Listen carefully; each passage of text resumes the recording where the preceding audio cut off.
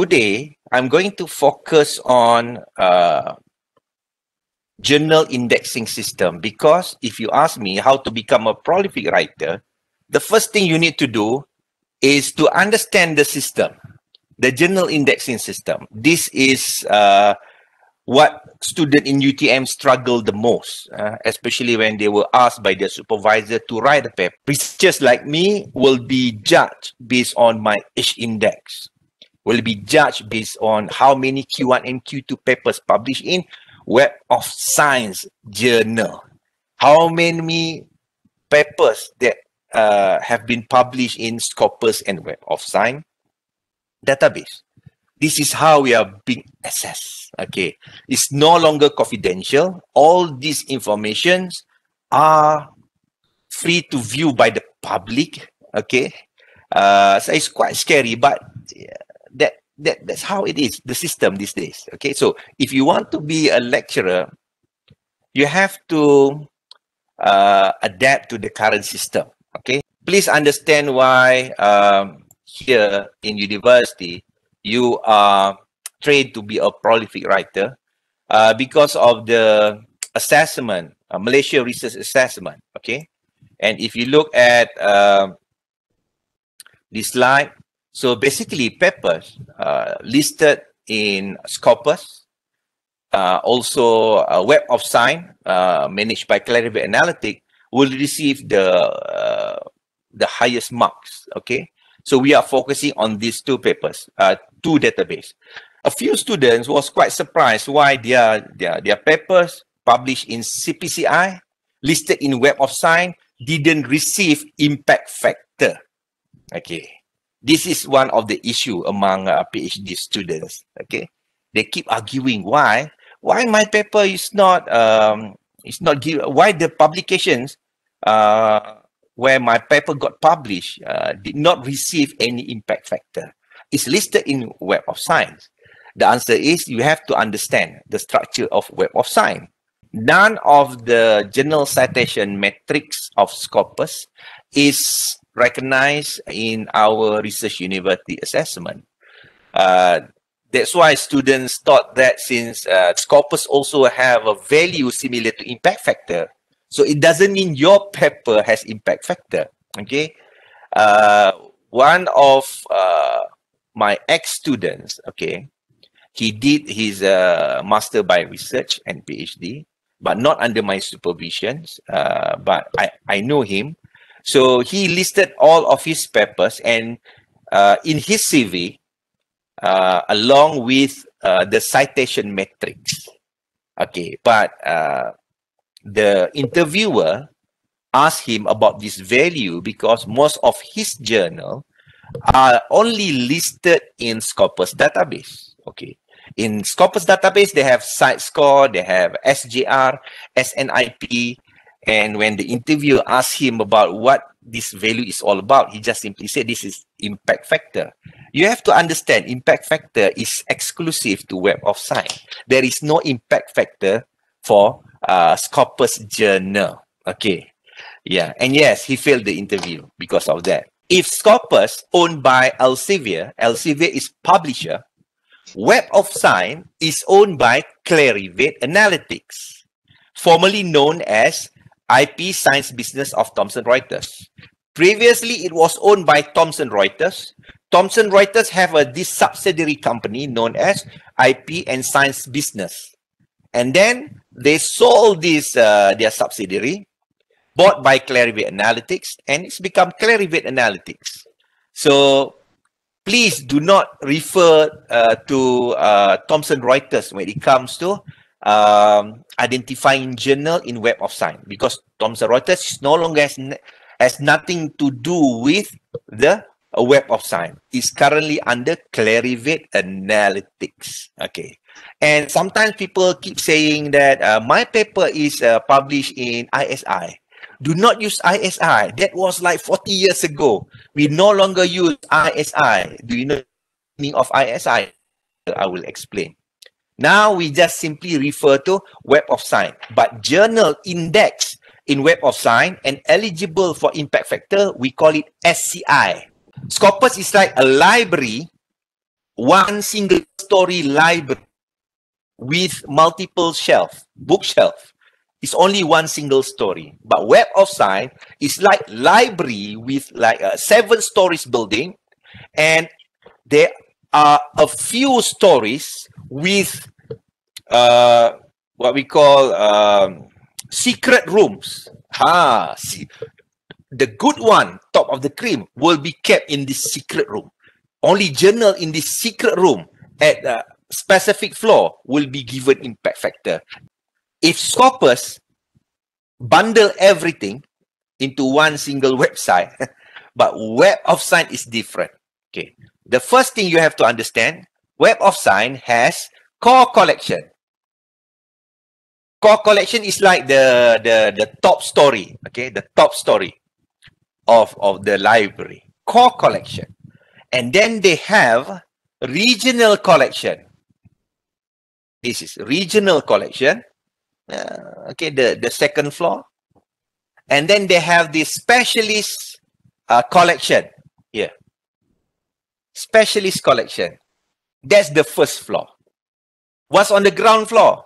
Nothing. Just a counter for registration, maybe the canteen, okay, vending machines. So there are 3 collections here. Core collection, regional collection, and specialist collection. All of these, okay, but all of these are listed in Web of Science. However, okay, in core collection, the top floor, they have the secret room. And the secret room, okay, on the top floor, they have 6 different bookshelves.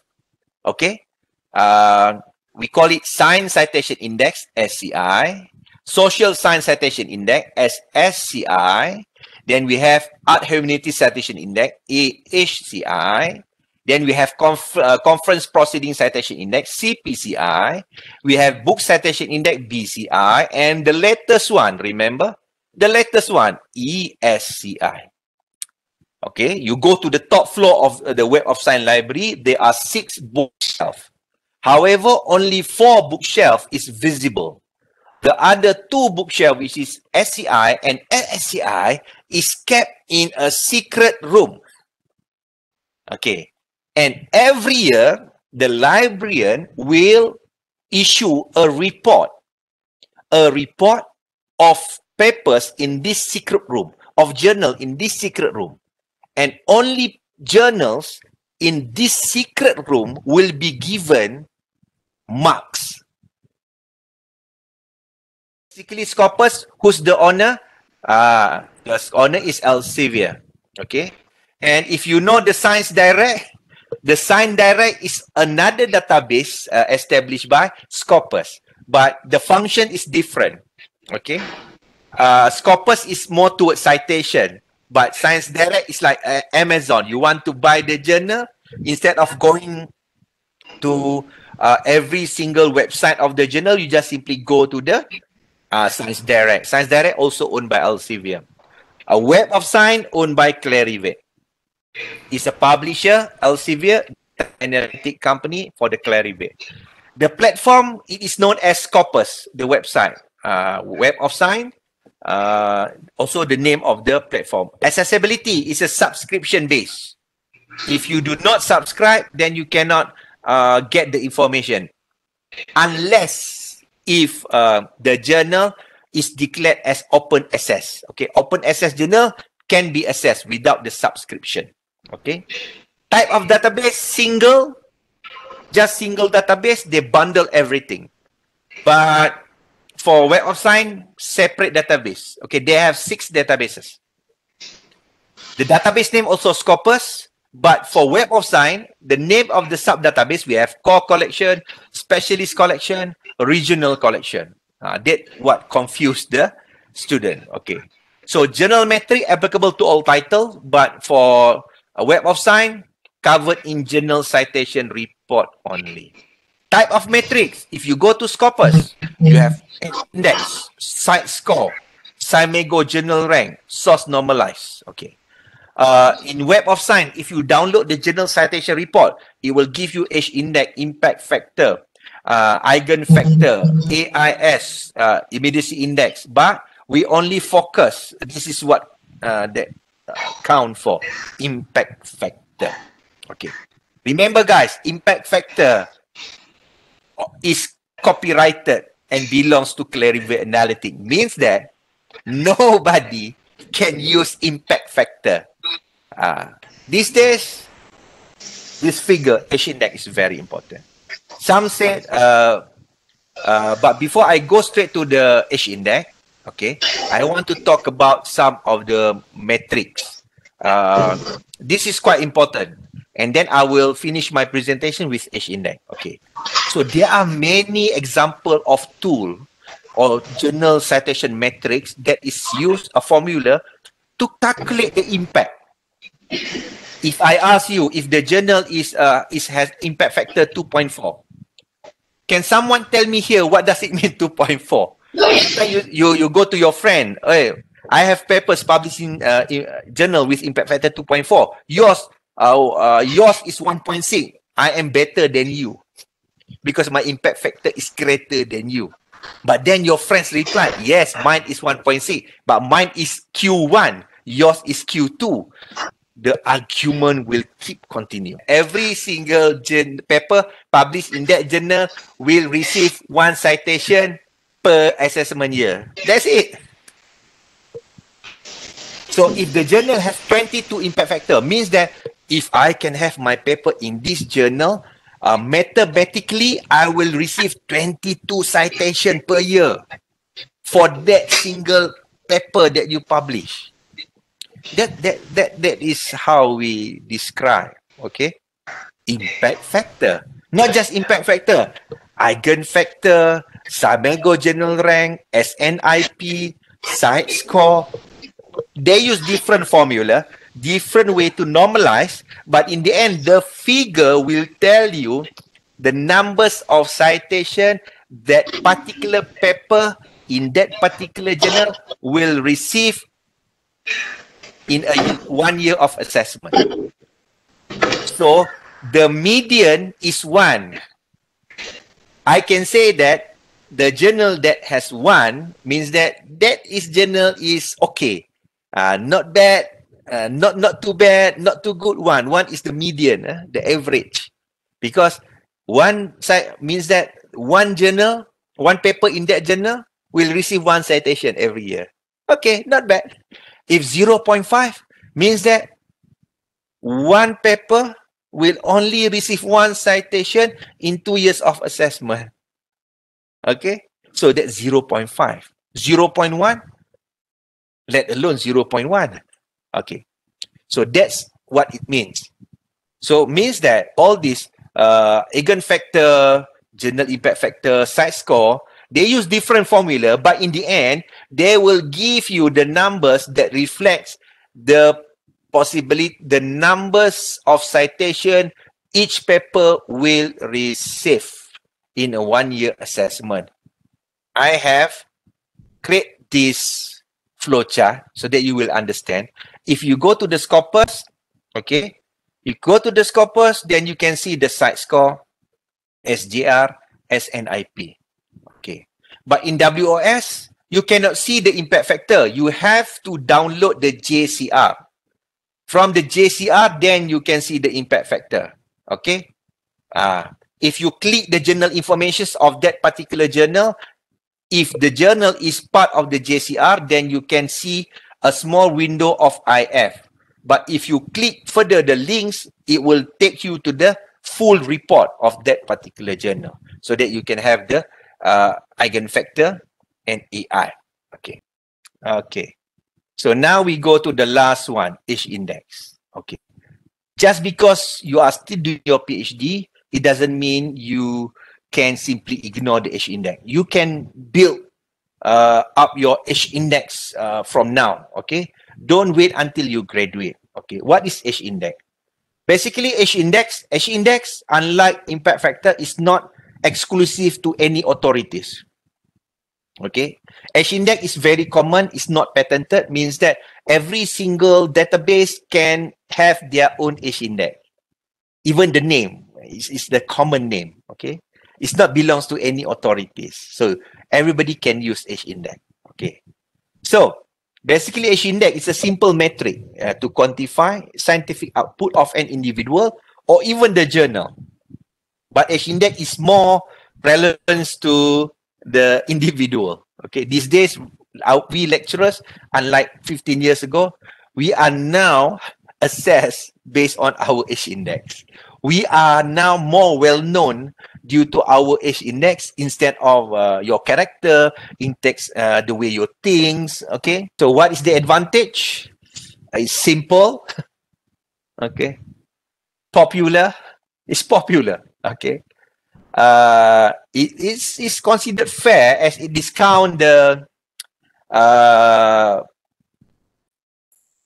disproportionate weight of highly cited paper that have yet to be cited yet, but the most reasonable, how to say this, the easiest way to say why H-index is quite advantageous is very easy to compute. Okay.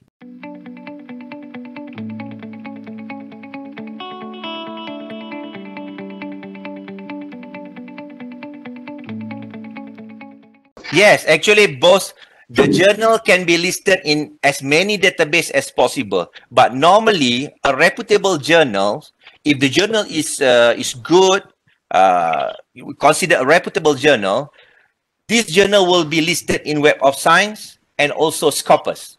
Okay. Okay. Okay. All right. But I can say that I think all of the journal listed in Science Citation Index under Web of Science are also listed in Scopus. But not all journal in Scopus listed in Web of Science. So basically, even though I did say that Scopus is more prominent in terms of how many authorities, institutions refer to the Scopus for the analysis of the data, but in terms of the privilege of having a reliable measure journal citation metrics measurement tool, it still belongs to Web of Science.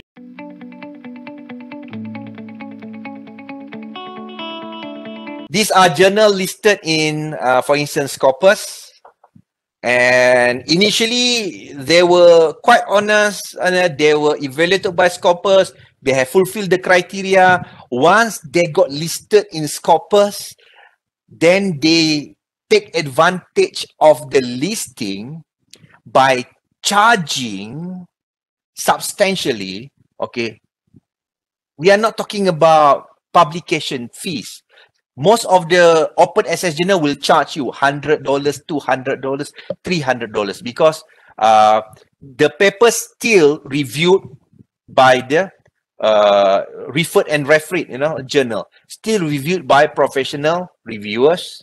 Okay, and your paper will be evaluated accordingly. And if your paper got accepted, means that is of high quality. But in order for you to proceed with the publication, you have to pay, because your paper will become open access. So Scopus journal, $200, $100. Okay, that is not predatory journal. The predatory journal is like this.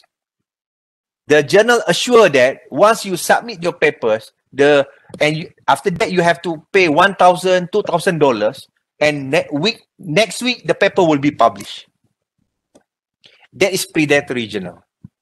And the sad story about this is, our student has used to send to this particular journal because speed publication, improper evaluation. Okay, you submit today, sometimes it can be published after 7 days. You have to pay a hefty sum of money, like 2,000 Malaysia ringgit, 3,000 Malaysia ringgit. Okay, and then publish. But somehow that particular journal has been removed from Scopus before your paper can be published. Not just you lost the Scopus index, you lost the money.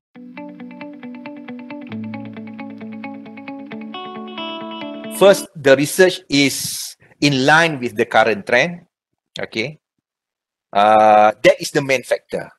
The second factor is it is published in the right journal.